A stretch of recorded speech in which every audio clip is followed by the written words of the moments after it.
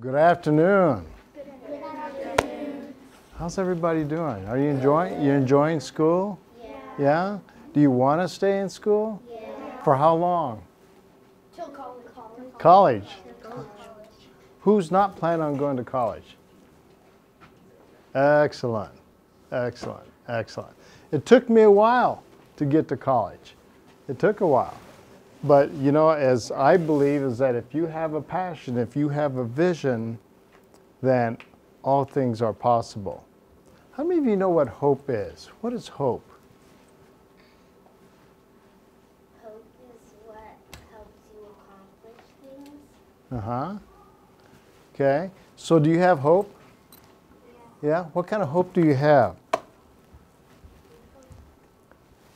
See, that's a hard one to define, isn't it?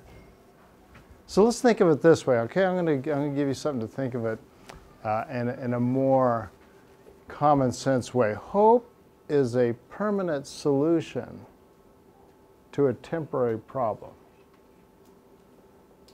Okay? Hope is a permanent solution to a temporary problem. And when you think it in those terms, that means there's always a way. There's always a means. There's always a method. There's always a way that we can achieve and propel ourselves forward, right? So I believe in this statement. Think about this statement. If we change the way we look at things, the things that we look at will change. So it's how we think about things that makes a difference. So then we should use our words to change our situation and not to describe it. And what I mean by that is if we walk around life, if I walked around life all my life, and I'll tell you a little bit about myself, a little bit more. If I walked around all around life complaining and concerned about woe is me and how people picked on me and how I was down and out and I was just a poor orphan kid from an orphanage, then that's where I would stay. My life wouldn't change. But I had to start seeing things that were beyond that. I had to take what I thought was negative and turn it and twist it into a positive.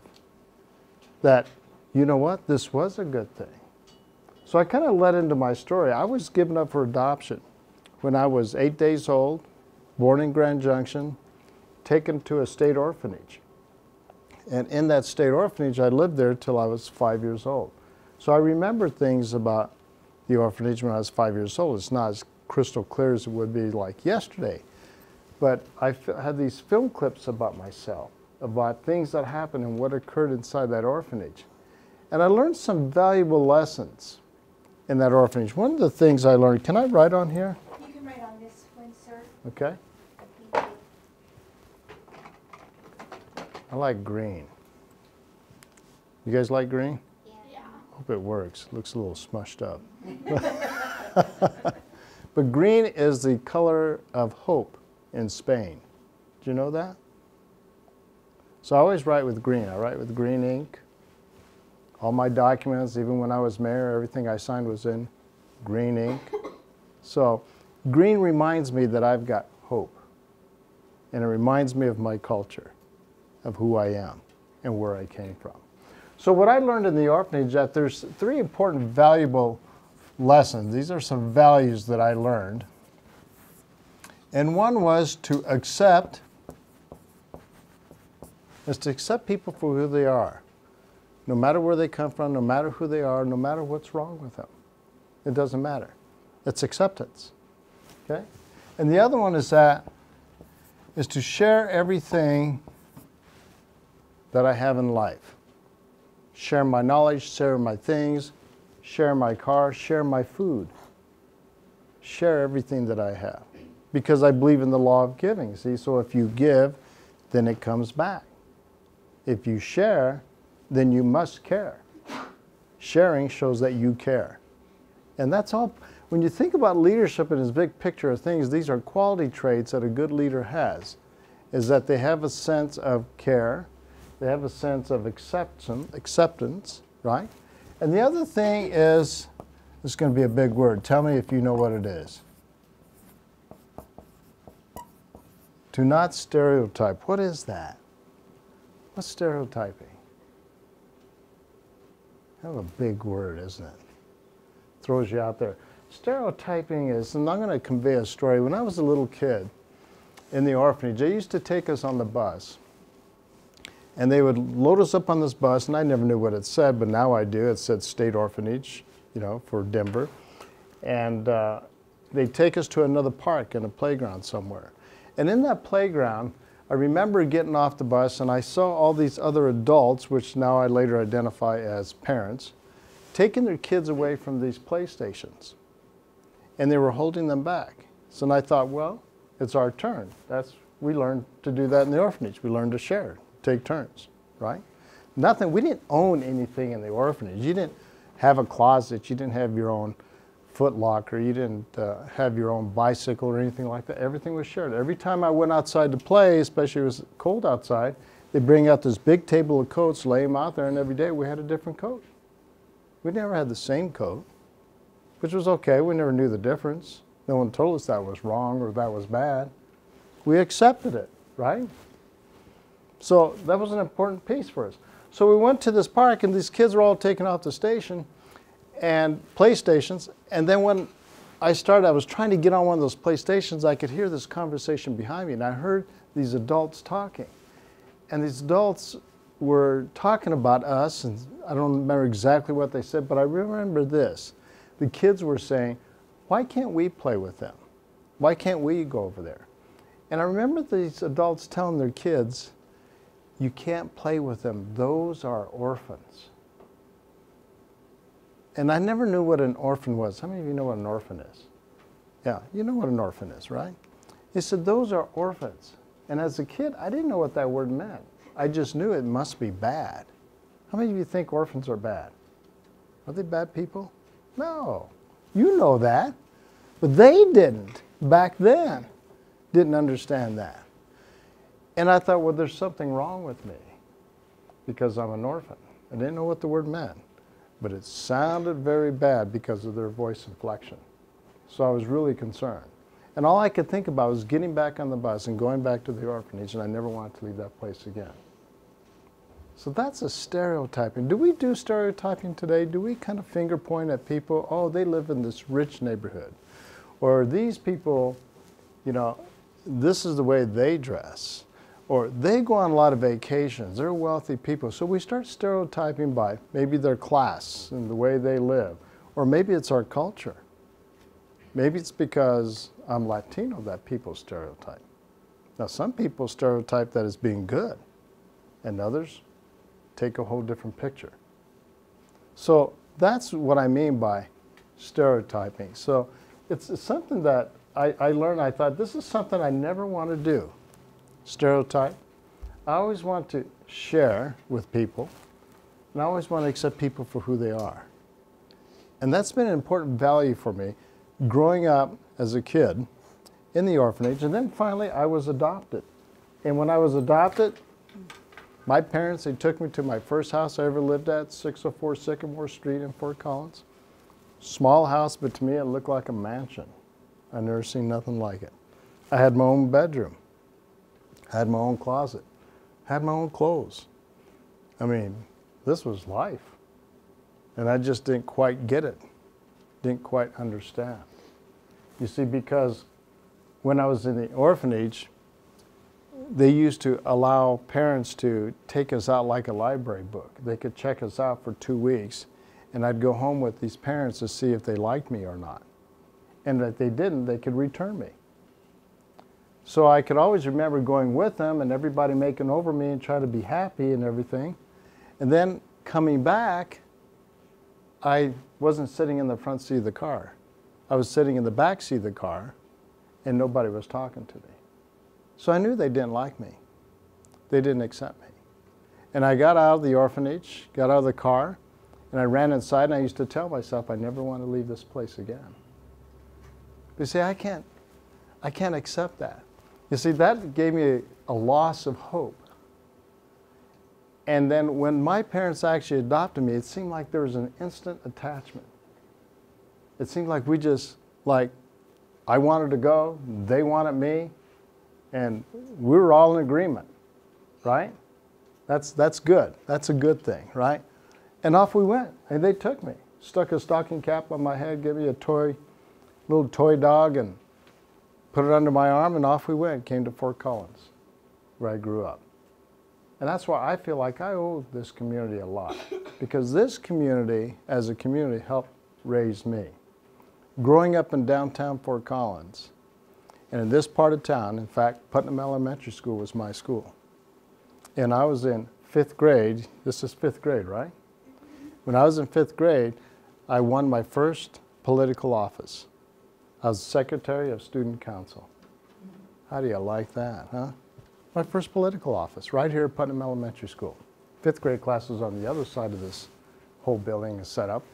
But I was the secretary. Miss Canfield was the principal, and she told me, Ray, you need to be on student council. And I looked at her and I said, I do?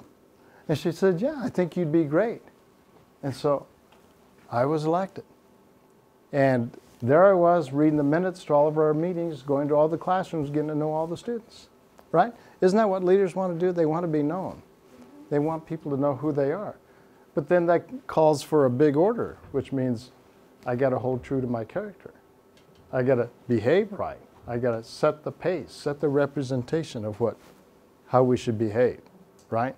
That's all part of leadership. It's all part of it. It's ingrained in us. And when I started growing up in Fort Collins, I was probably about 10, 11 years old, and it was around 1962 or so. And I used to be a shoe shine boy in downtown Fort Collins. I used to shine everybody's shoes. And I got promoted to shining shoes inside instead of outside. And I remember talking to some of the guys there, and I remember them saying, you know, hey, look, here comes the mayor. He says, it's your turn to shine his shoes. And we're all talking, you know, this is us kids talking, right? And we said, what's mayor? And he says, oh, he owns everything in town. The mayor buys everything. Well, I found out later that's not true, you know. But, so here comes the mayor. He comes in, and he gets up on the chair, and I shine his shoes, and he takes a liking to me.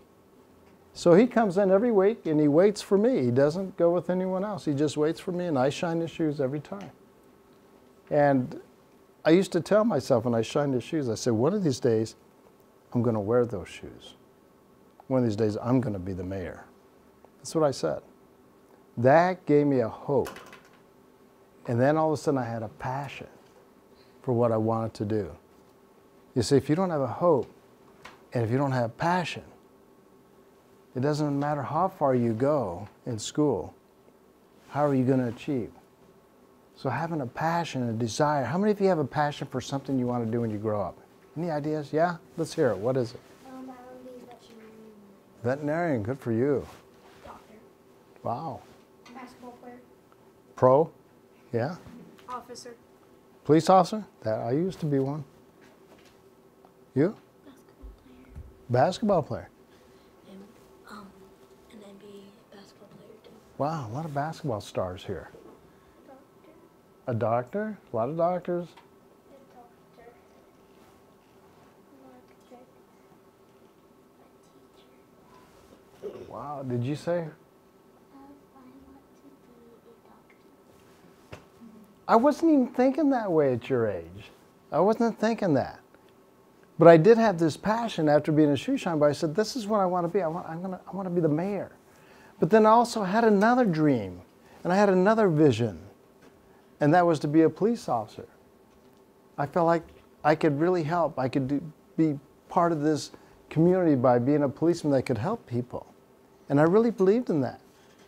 And I did. And I held on to that dream.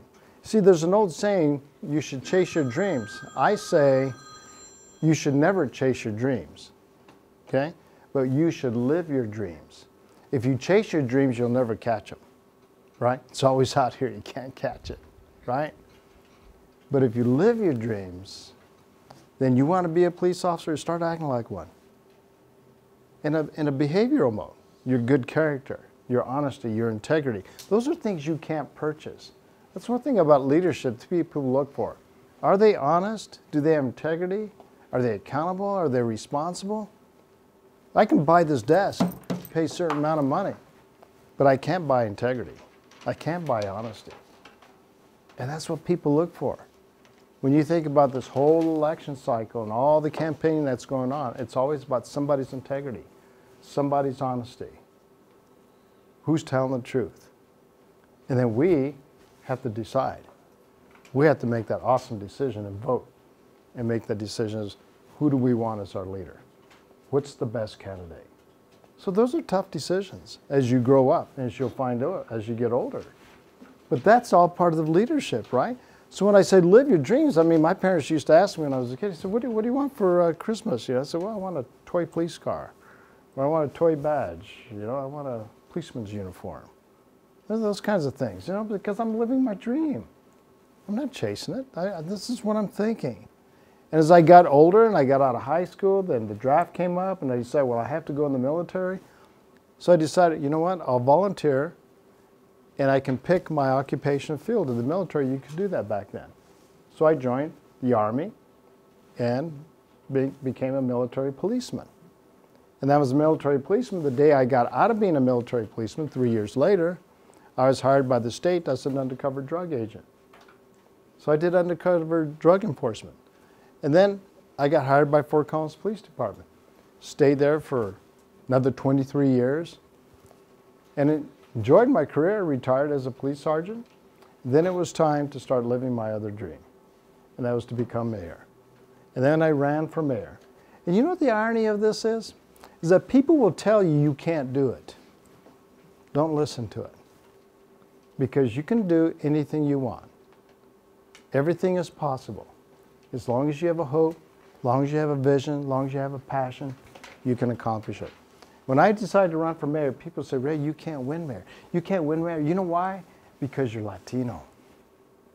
There's not too many in town, Ray. There's not enough to vote for you. I'm running to be the mayor of the city, not running to be the Latino mayor. I'm running to be the mayor. And I wouldn't accept that. And I was right. People accepted me. And when they accepted me, they voted for me. I got elected 3 times. That's all I could run, was 3 times. Then I left office for 10 years. Then I became a city council member. And I did a lot of other things in between that. I had my own radio show for about 5 years. I did that in Greeley, Colorado. Had my own live talk show host. I worked for another company doing their public relations work for about another 5 years. So I had a lot of things going on. I've wore a lot of hats in my life. But when you think about this leadership, think about it in the terms that it's not about how many people you lead, but it should be about how many people you serve. See, look for opportunities to serve others. Don't look for opportunities for people to serve you. That's genuine leadership. And having a positive attitude makes a world of difference. Where'd my pen go? There we go. There are what I call 4 rare things that leaders often forget. Okay? So this one is called responsibility.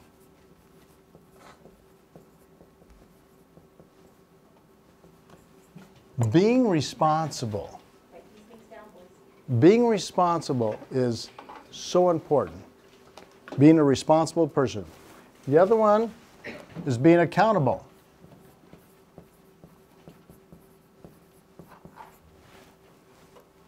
And this one, the next R, is being relational. How do you get along with people? Do you want to get along with people? Or are you just constantly finding wrong with the rest of the world, and the world's wrong and you're right? Or are you just, woe is me? Relational is building relationships. It's building bridges.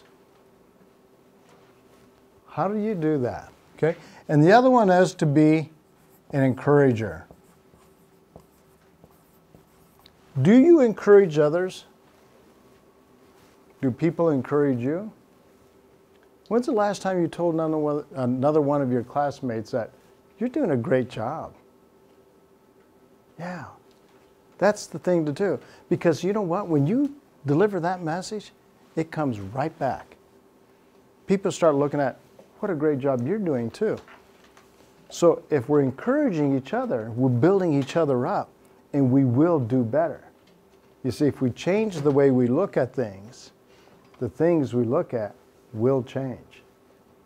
So it's incumbent upon us to make that difference. How do we make the difference?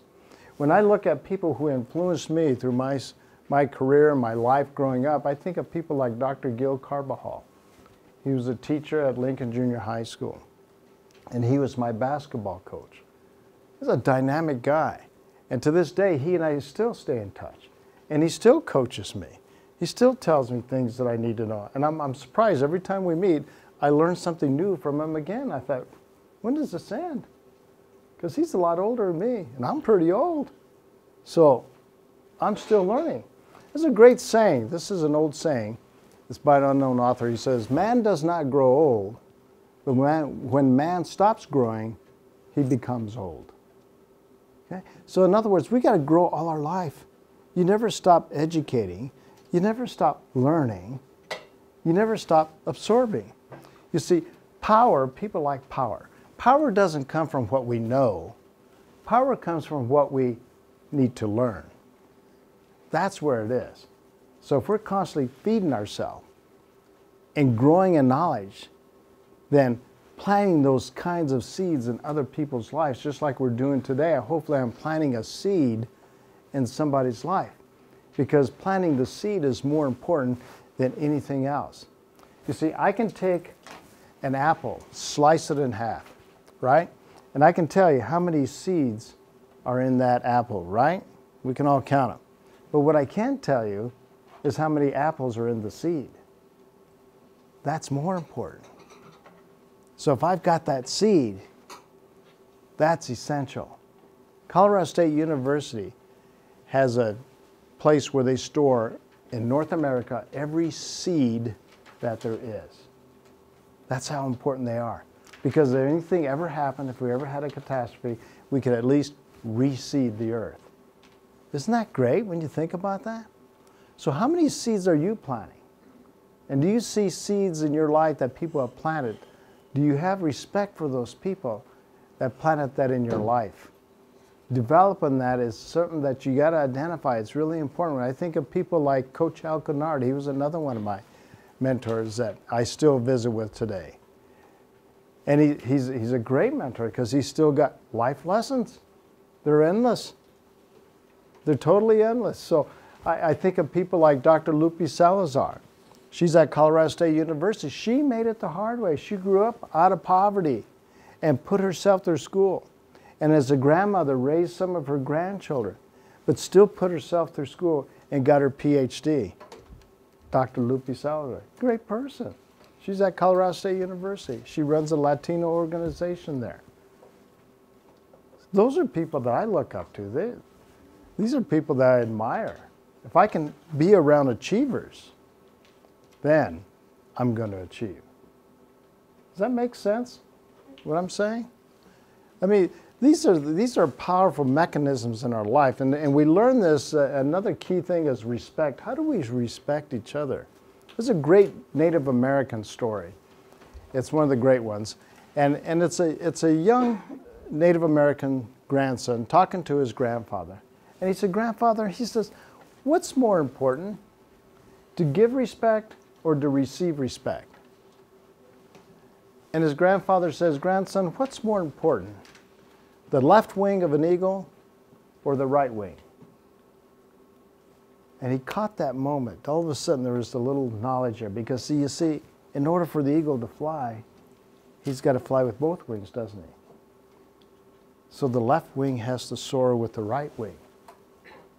I wish our politicians would learn that we got to soar together. Does that make sense? So respect is what pulls us together too, that we respect each other's life and where we came from.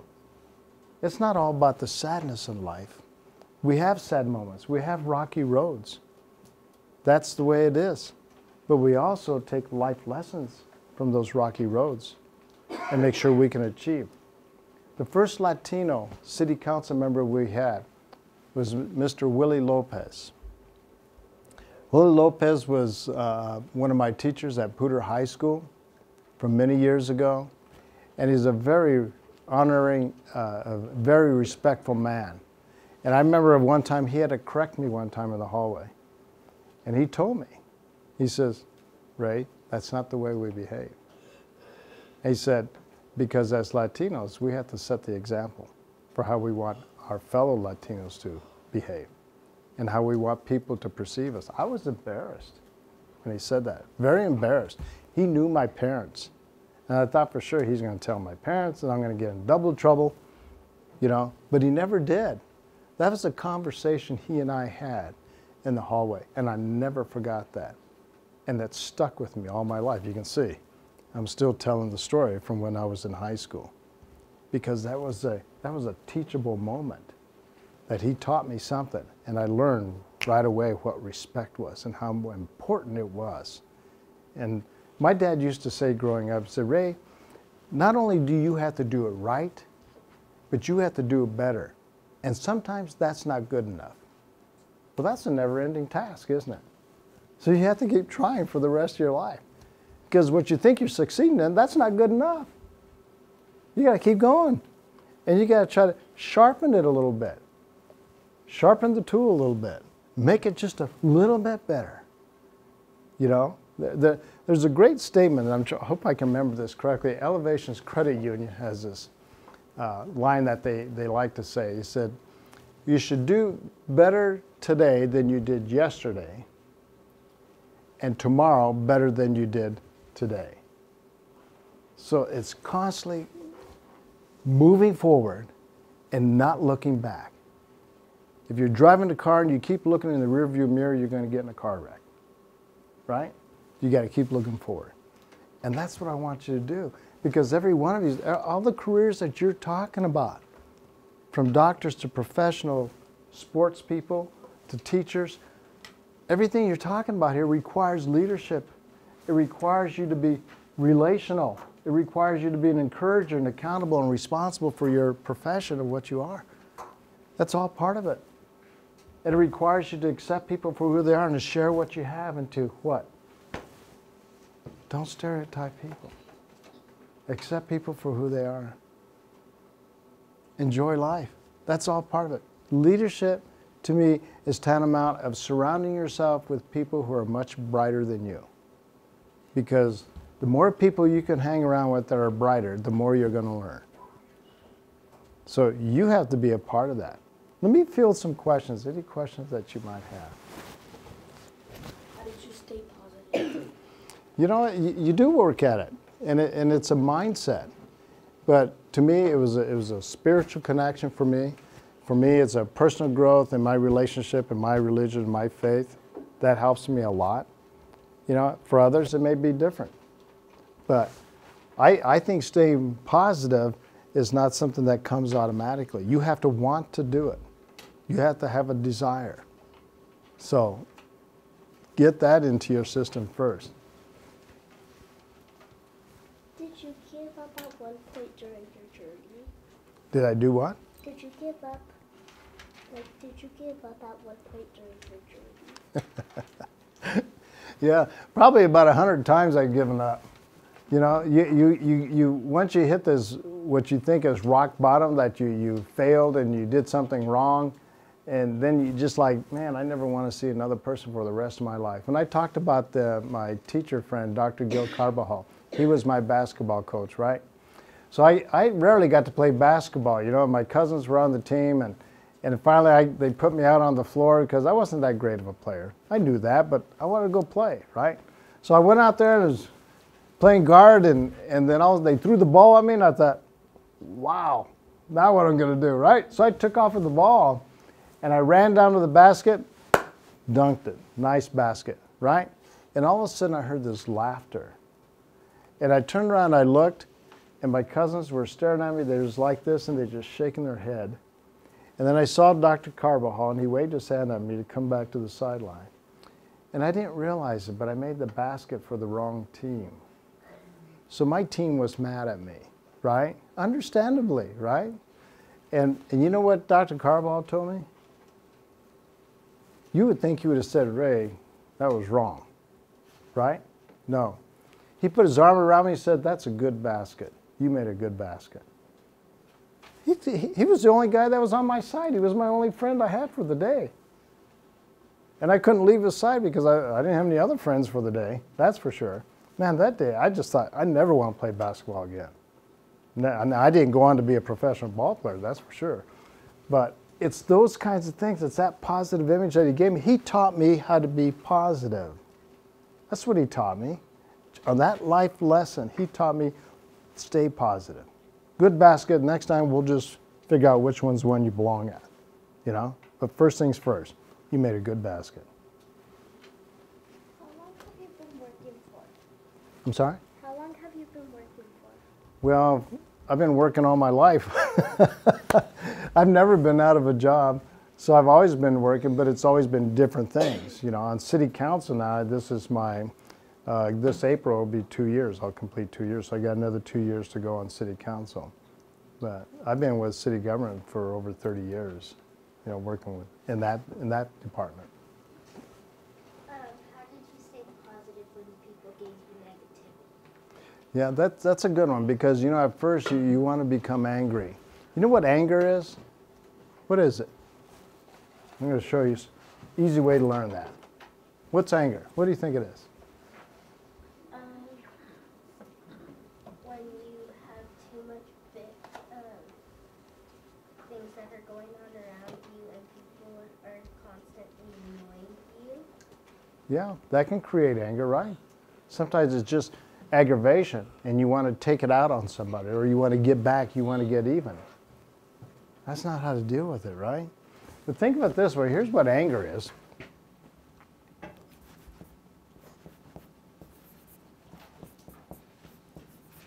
All anger is one letter short of what? Danger. That's what it is. That's what anger is. It's just one letter short of danger. So you have to watch yourself. And it's easy to get in conflict with people and to snap back at them because you have this knee-jerk reaction that you want to, you know, get even with them because they downplayed you in some way or they cheated you or they lied to you or they took something from you. You want to get angry about it, right? You don't have to. That's a choice. All these things that we talk about like that, these are all choices. You can choose to be happy or you can choose to be unhappy, you know? So what's the choice you want to go? What road do you want to go? What's going to work towards your success of being a doctor? That's what you have to ask yourself. Anyone else? Questions? Did you ever arrest anybody when you were a cop? Many people. In fact, let me tell you about my first arrest that I ever made. I was an undercover drug agent working for the state, and my first arrest was a Denver police sergeant who was in charge of the narcotics unit. He was selling me cocaine and heroin and marijuana. So that was the first arrest I ever made. That made statewide news and all the papers, but that was a pretty big deal. But yes, I've made arrests, but sometimes you got to clean up in-house first before you can go outside the house and try to nail everybody else. How many years did you go to college? 2 years. 2 years? Years, yeah. I got a criminal justice degree at Ames Community College. If you had one wish, what would that wish be? You know, here's the wish that I had. And I said, if I get this wish, I'm satisfied for the rest of my life. And that is, I wanted to find my biological mother because my adopted parents had passed away. And one of the ironic things about when my mother passed away, I went through her cedar chest because my dad couldn't handle it very well. He's very emotional. And I went through sorting things out that she kept in there. And there was 2 things that she kept in there. She kept remember the toy dog I was saying at the orphanage that I got? She kept that. And the first stocking cap that they gave me, they stuck over my head and carried me out of the orphanage with. I still got those 2 items today. And every year at Christmas, I put those under the Christmas trees to remind me where I came from. So that was a beautiful thing for me to find, and I couldn't believe that my mother kept it all those years. It was almost like she knew that would be meaningful for me, and it is. So it's a good reminder for me. Now I forgot about the original, oh, my wish. And that was to find my biological mother. Well, it happened. To make a long story short, I went through a search and found my biological mother on November 5th in 2005. And I made that phone call to her several times. And she hung up on me. She didn't know what to think. And finally, I called her from a different number, and we had a great conversation. I said, look, Gloria, that was her name. I said, don't hang up on me. I want to share a couple things with you. And if you never want to meet me, I'm okay with it. This has always been my wish that I've been able to find you and tell you this. So I told her two things. One, I said I want her to know that life turned out great, that she didn't make a mistake. And I kind of went through a little bit what my life was like and becoming mayor and everything else. And then the second thing I told her is I just want to thank her for giving me life and not taking my life. And she said, well, I'll let you know if I want to get back with you. And she hung up the phone. And I thought this could be forever. This could be 5 years, 10 years from now. She called me the next day. And she told me the story, what had happened to her. She was a victim of a very violent incident, and that's how I came to be. And so our bond grew tremendously together. I asked her why she hung up. And one of the things she told me, she said, I was in shock because they told me when I gave you up for adoption, I told them I wanted to hold you one more time. And they told me that you had died. So she thought I was dead all these years. So she didn't know what to think of the phone call. So that meant it a lot. And for some reason or another, as a mother's intuition, she felt like I was alive out there somewhere. She didn't know why she thought that. She had no evidence of that. But she just felt like I was. And I always felt the same way. So we had a bond there. We had a connection going on. And we both had a hope that someday we would connect back together. And we did. And then I found 4 sisters and a brother I never knew I had. And so we've been reunited ever since. We celebrate Christmases, birthdays, Thanksgiving, everything. My sisters have been sending me texts like crazy for the last couple of days. Here's what you should bring for Thanksgiving. I told them I don't cook. You know? But we got a great bond, you know?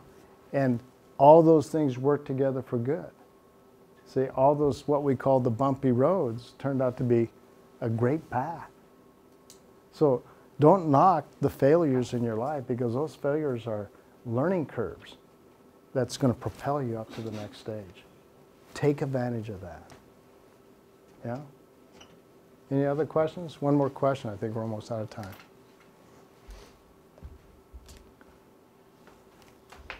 How old were you when you first got in the world? I was there from when I was born, 8 days, till I was 5 years old.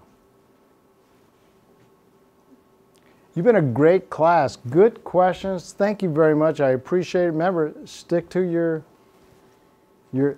as what we say, our ganas. That means, you know, go by what your corazón, your heart says, and have the guts to do what's right. And you stick with it, and you will be achievers. Every one of you will achieve your profession that you claim that you want it. It will happen. Thank you very much.